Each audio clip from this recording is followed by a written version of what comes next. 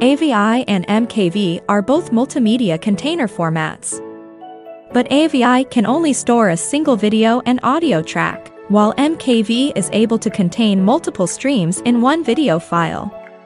Therefore, if you want to add multiple audio or subtitles to a movie, you might need to convert the AVI video to MKV format. But how to do it?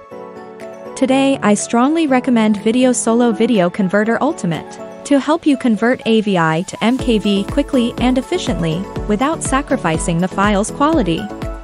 It is an all-in-one video toolbox that allows you to convert, edit, compress, and merge videos in one place. It also supports batch conversion and high-quality output like HD, 4K, 5K, and up to 8K Ultra HD, etc. Now let's see how it works. First, launch VideoSolo Video Converter Ultimate on your computer. Then click Add Files to add the AVI file into the program. This program supports batch conversion, so you can add several files at one time.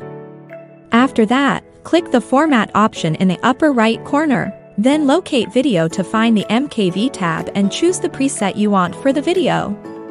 Or click the gear icon to set some parameters you want, like encoder, resolution, frame rate, and bit rate. After the format is set, you can also click Compress Video to get the video size you want, or click Edit to edit your video, add watermarks, audio, and subtitles, etc. When all the settings are done, click the Convert All button to start converting AVI to MKV. The conversion can be finished in just a few minutes with its super high conversion speed. Once the conversion is complete, you can see the converted files in the converted box.